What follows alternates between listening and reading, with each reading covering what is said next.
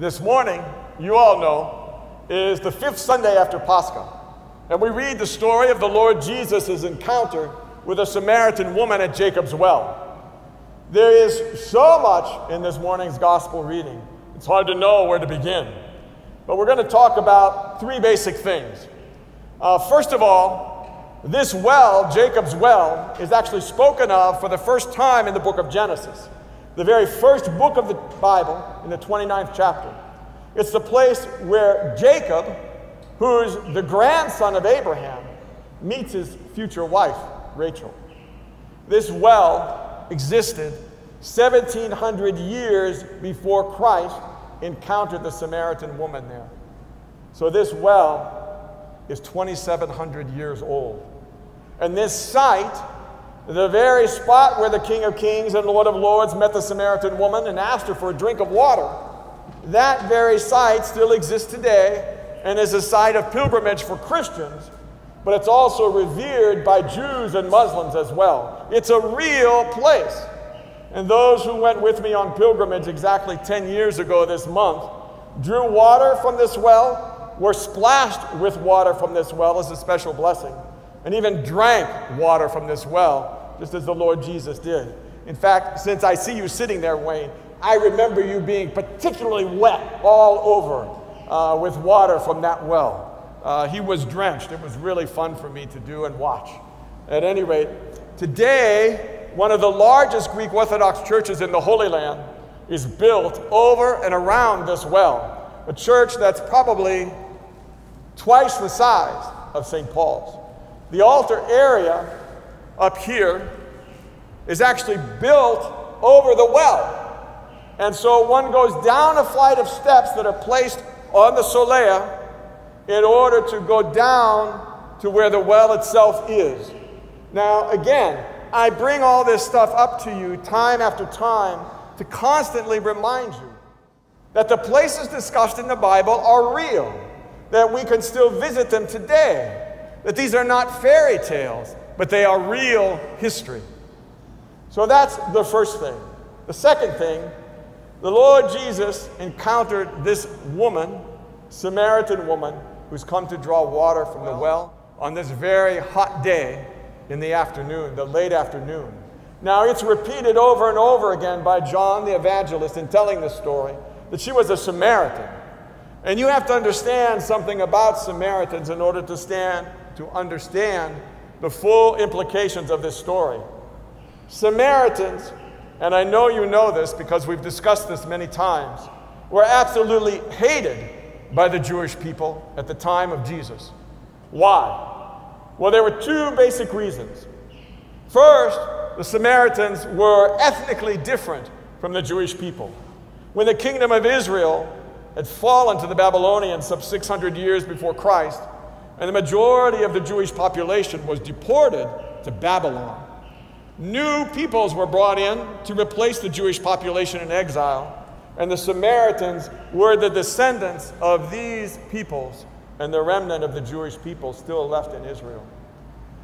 The second reason they were hated is because the Samaritans were not only ethnically different, but they were religiously different. They were considered heretics by devout Jews. Samaritans didn't worship at the temple in Jerusalem. They had their own temple in Samaria. In fact, if you listen carefully to the conversation today between Jesus and the Samaritan woman, she says point blank that Jews will not even drink water from the same cup as a Samaritan. Now, I've told you this before, but I want to reiterate it many, many times, especially now, at this time in our country's history. So as a kid, visiting relatives in Kentucky in the summers, I could still remember white drinking fountains and black drinking fountains. Jews and Samaritans in the first century, whites and blacks in 20th century America. Things are not so different even in more recent American history. But the Lord Jesus, you have to understand, is here breaking down the barrier that existed between Jews and Samaritans by speaking to a Samaritan woman and asking her for a drink of water and being willing to drink from the same cup that she touched. So let me be clear. For Orthodox Christians, there can be no racism. There is no racism in Orthodoxy. There can be no bigotry in Orthodoxy. In Christ, St. Paul writes in his letter to the Galatians, there is neither Jew nor Greek, slave nor free, male and female. The church, as Christ's own body, is open to everyone. Peoples of all backgrounds, all cultures, all races. The book of Revelation describes all those who have gathered before the throne of the Lamb to worship him.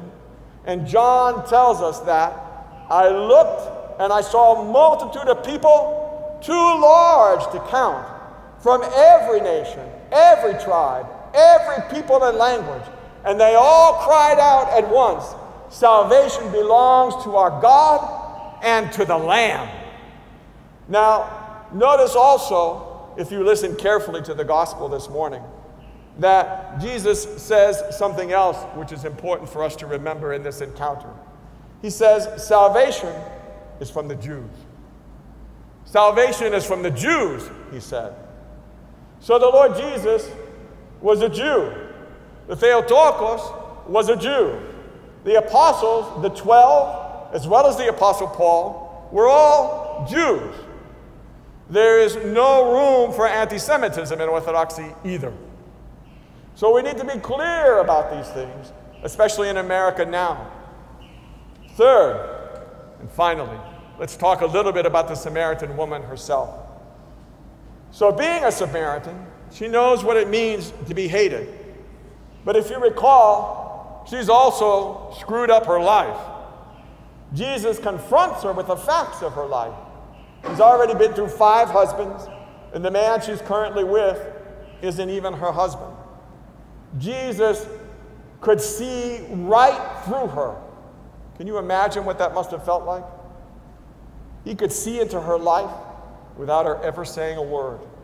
And when he does so, it turns her life around. She becomes, in effect, an evangelist for Jesus. She runs to the village that she's from, and she starts telling everybody about Jesus. She starts telling people, can this be the Messiah? She asks the question. Now, in some ways, it's a rhetorical question because the Lord Jesus has made it very clear. She's been talking about the Messiah coming, and Jesus says, point blank, I am the Messiah. I am the Christ. So he is the Messiah that everyone has been waiting for, both Jews and Samaritans. And we know from the tradition of our church that this Samaritan woman, who's lived a broken life to this point, is called Saint Fotini in Greek, the enlightened one. And in Russian, that name becomes Svetlana. And in Ireland, it becomes Fiona. And Claire in other Western European languages. All names having to do with light, because she has seen Jesus, who is the light of the world, and recognized him for who he is, and cannot stop telling people about him. That's a good witness for us.